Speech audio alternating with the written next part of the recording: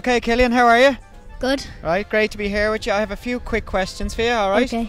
Who is your favourite hurler? You. Me? Yeah. Why am I your favourite hurler? Because I met you before. Seán, can you tell me your most funniest moment on a hurling pitch? Once I was in defence, Yeah. and the ball was coming in high, and I was playing with my hurl and I was looking the wrong way, and the ball hit the top of my head and went into the goal. Oh, it did not. OG. Huh? It was own goal, so yeah. Oh, I bet your teammates like that today. What's the best thing about being from Dublin?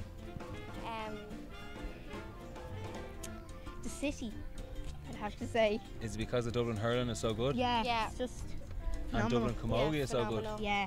Oh, way better than hurling.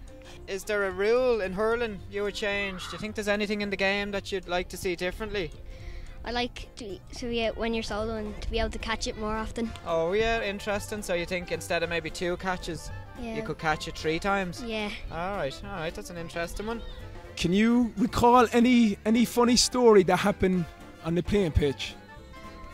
I remember in the mini leagues one time, I was about to score a goal and I tripped over my laces. Oh. And I fell. And you fell head down. Yeah.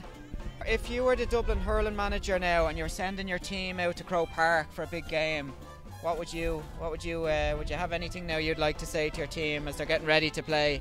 Well, just do your best and try and win the match. Do your best and win the match, yeah? That's the main thing, isn't it? How are you going to play for Dublin when you get older? How? That's a tricky question.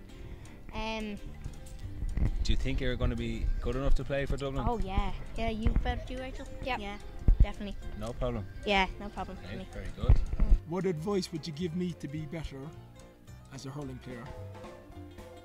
Practice. Practice? Okay. Practice. Practice. Practice, practice and practice.